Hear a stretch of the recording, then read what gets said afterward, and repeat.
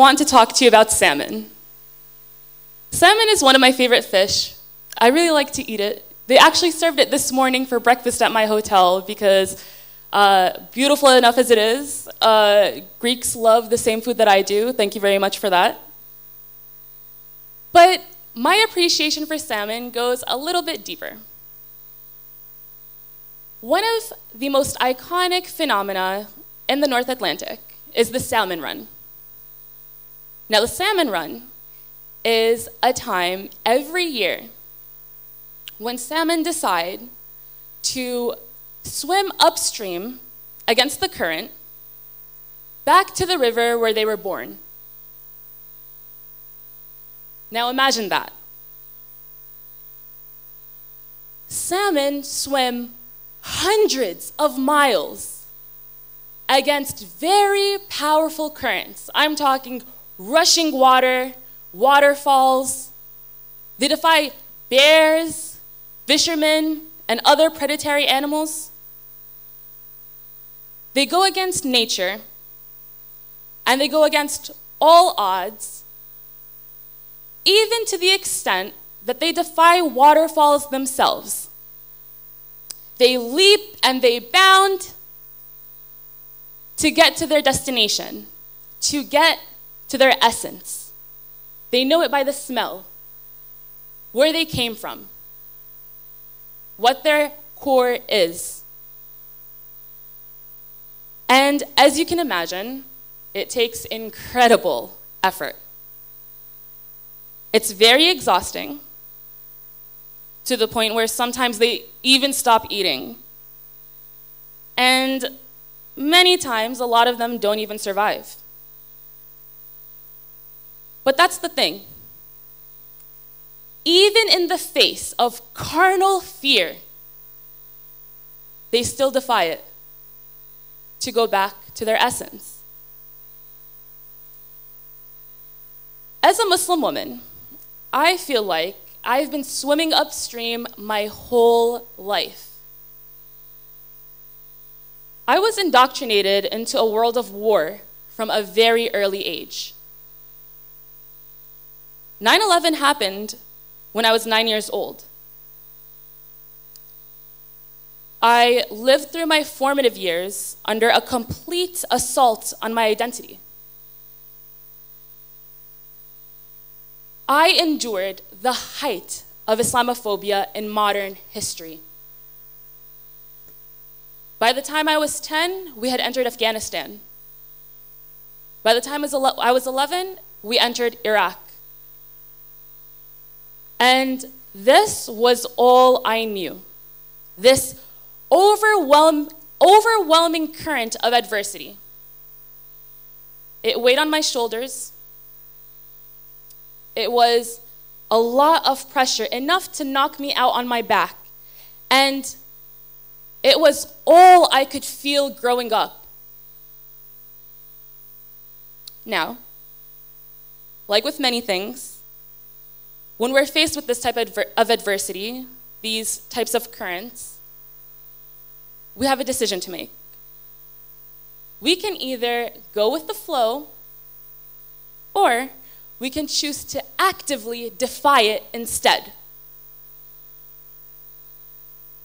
One of my earliest notable experiences with adversity was when I was 13 years old, and it was the year that I started wearing a headscarf. So I was really observing this crazy dichotomy between the way I was being treated before I started wearing it, and then after I started publicly identifying myself as Muslim, before anyone even knew my name. This one day, my mom picked me up from school, and we were driving. She was in the driver's seat, I was in the passenger seat, and she got pulled over. Now, just like me, my mother is a feminist too, and she chooses not to wear a headscarf. I'm the only one in my family who does. So my mother was in the middle of a conversation with the officer, regular, run-of-the-mill, and then he took a moment to stop, look into the passenger seat, and see me sitting there in my scarf. And he turned back to my mother and asked, "Do you people speak English?" Now, all I knew was that I could feel the adversity at the time, though I might not have necessarily identified what it was that I was going through. At 13 years old, I'm sure that my response to this officer was something like, "Psh, yeah, I can speak English better than you." But really, what I was enduring was this sense of a current burdening my shoulders. And it was that early that I could sense how this type of adversity could impact our day-to-day experience, our day-to-day lives. Now, something as simple as a traffic violation, this is actually one of the most mildest responses for a Muslim American these days, because almost exactly 1 year ago, there were 3 Muslim students in Chapel Hill, North Carolina, 2 of whom were Muslim women who wore headscarves too. They got into a parking dispute with their neighbor, and their neighbor entered their home and put a bullet in each one of their heads, shot execution style, over what the media said was just a parking dispute. Now, how is something like this possible? One of the ways that we misrepresent Muslim women is by limiting their experiences. Now, we can see this happening on a larger scale during the Afghanistan war. It really skews the way that we view people. It dehumanizes them.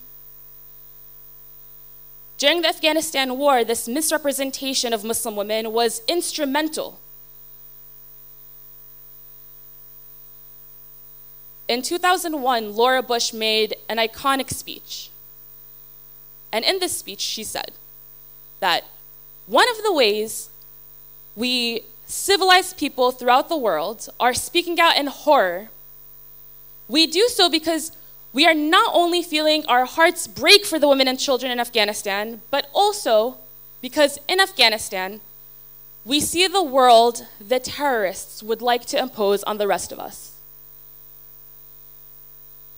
Now, we know the iconic Professor Edward Said mentioned something like this to us. It's called Orientalism. It's when we look at what we see as Oriental cultures, and we view them as being stuck in time, as something backwards, something that needs to be entered and changed. We take only a few components of another culture and use those components to define our understanding of the culture as a whole. Now, to give you an example of Orientalism as it works is my ask of all of you today to whip out your cell phones, because we're all young people, we're all millennials. I know you're dying to check your text messages. I'll give you a couple of seconds. Please, take out your phones and do this exercise with me.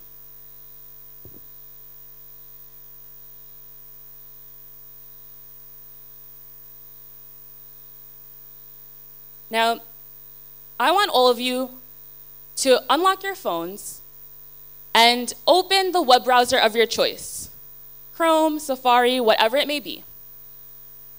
And I want you to go on images.google.com.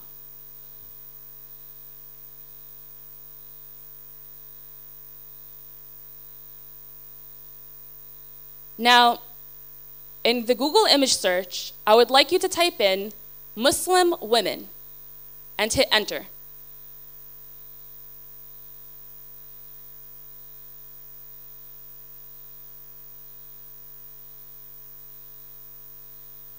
Now, if your screen looks anything like mine, it's pretty bleak.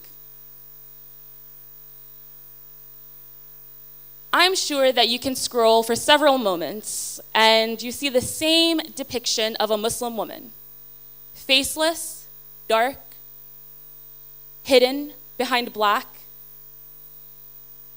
If we wanted to limit our understanding of another people, then mission accomplished. This has been the established image of Muslim women for at least the past decade. It's one-dimensional, it's a caricature. It shows that they're an other, that they're different. This is the current. And I'm sure you can see in the midst of this current, maybe a couple of faces, colorful headscarves. We'll call those the salmon, defying the representation, right? The thing is, we know how the nature of currents is. We know how currents work. The more they pick up, the more the current builds, the more the momentum builds, the more the force behind it builds, and the more dangerous and uncontrollable they become. Now, on a much larger scale, this same phenomenon applies. Recently, I was invited to give a talk to a high school class of honor students, history students. And I was asked to give a talk about racism. So, of course, I looked to one of the most tragic exertions of racism in human history. I decided to take a piece of literature, a piece of propaganda, and hand it to these students and ask them, what time period is this from? This is what I gave them. The piece of propaganda said, Jews are not supposed to engage in any form of witchcraft, but a lot do, because they're hungry for power. Sometimes Jews in difficulty who see no solution turn to other spiritual remedies, but they have no powers or guarantee over darkness or demons. Sometimes these Jews turn to sorcery and give themselves over to demonic possession in order to seek revenge for bitter hurts in their own lives. Now, these students obviously, as soon as they were done reading this, shot up their hands. And they said, of course this is from the Holocaust. This is from World War II, Nazi Germany. Some of them even said this could be from the Salem witch trials in the United States. Others said it could be from the time of McCarthyism, when we hunted down communists in our country and penalized them. Now, what I revealed to the students at this point was the real excerpt in its original form, which was actually from a book published in 2014. This was the excerpt. It said, Muslims are not supposed to engage in any form of witchcraft, but a lot do because they're hungry for power. Sometimes Muslims in difficulty who see no solution turn to other spiritual remedies, but they have no powers or guarantee over darkness or demons. Sometimes these Muslims turn to sorcery and give themselves over to demonic possession in order to seek revenge for bitter hurts in their own lives. This was a book, a piece of propaganda that was mailed directly to my home in New Jersey. And when I shared this with the students, 2 of them raised their hands and said, I received this book to my home too. I asked the students to reflect on this and tell me what they thought. And this was the moment where students were deciding whether to go with the current or defy it. And many of them went with the current. I witnessed them start to rationalize this piece of literature. They started saying, well, it's understandable that it's about Muslims. 9/11 happened. We're in 2 wars in the Middle East. All the things that are happening here at home, of course it's going to be about Muslims. I get it. I understand why. Now imagine that. The problem is that many of these students didn't recognize where in the current they stood. They didn't recognize that they were right in the middle of it. I want everyone in this room to think about what you've been hearing on the news today. Think about the headlines coming out of my country, coming out of your country, the rhetoric that's being used when we speak about certain types of people, the way people are reacting to that type of rhetoric. And I want you to ask yourselves, in this current, where do you stand? Are you going with the flow? Are you defying it? Or do you think you're standing still? Because let me tell you that standing still is not an option. Standing still will get you swept right up too. And it's either we get swept up with the current or we make like salmon and we use every ounce of strength in our being to defy it. Now, there are many ways that we can learn to swim upstream, and it's important for us to do so, now more than ever. Sometimes it's as simple as speaking up when someone is saying something hateful. We, as young people, have a lot of ways to do that right at our fingertips. Look at the hashtag conversations. Think about the hashtag "You Ain't No Muslim, Bruv" that came out of London, when British youth stood beside their Muslim peers and proclaimed that terrorist attacks are not part of Islam. What about in Australia with the hashtag "I'll ride with you"? When Australians recognized that Muslims felt unsafe in public and they wanted to ride with them too and protect them. What if we are in the unfortunate position of witnessing a hate crime or an attack right in our midst? Are we going to defy the current? Are we going to say something? Are we going to stand up for that person and put a stop to it? The thing is, when we do these actions, when we defy the current, we're not just doing so to the person that we're addressing, but we're also causing a ripple effect to everyone around us. This can change the world. We need to do our research. We need to defy the current by being able to discern the news from reality, from human beings. We need to teach ourselves to learn more. And again, in the age of information, there has never been a more greater time for us to do so. We need to feed off of this education, especially when it comes to people that are different from us and people we don't understand. And then when we do that, we need to continue the ripple outwards by teaching others, teaching those around us. And when we keep doing that, it can start with a couple of ripples, then it can turn into a wave, and then eventually we could change the direction of the current itself. Salmon defy all odds. They swim against the current to reach sustenance. They endure all of this.